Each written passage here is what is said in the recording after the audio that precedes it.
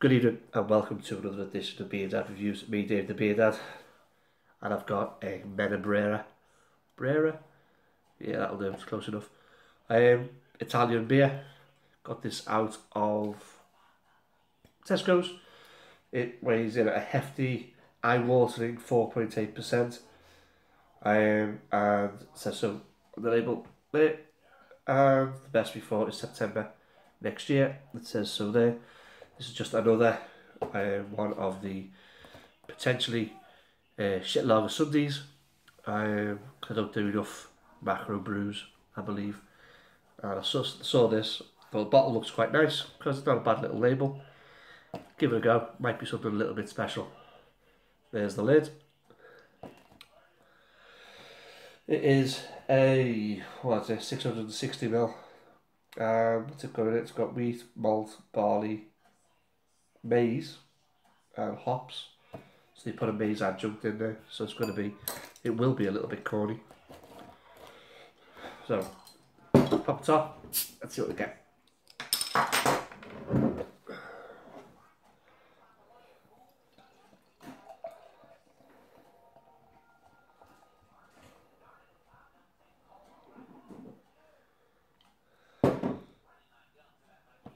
So, there you go, crystal clear, filtered gold beer. 2 fingers of white, very foamy head. Looks like a lager because that's what it is. So let's get a nose and see what we can smell.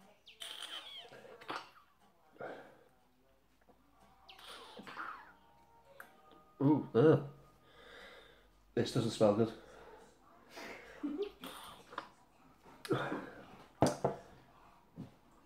It smells like a generic European beer.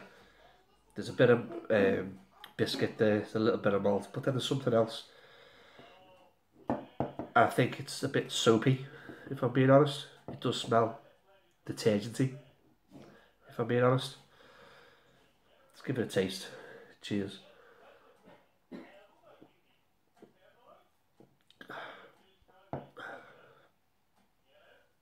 Oh dear. Oh dear. Right, carbonation is dead light. Body is medium. It's like it tastes like got a same body as like a pale ale. There is a little bit. There's a little bit of bread, a little bit of biscuit, digestives, but there's something else. It's very metallic. There's an underlying flavour of something crap about this beer. I don't know what's in it.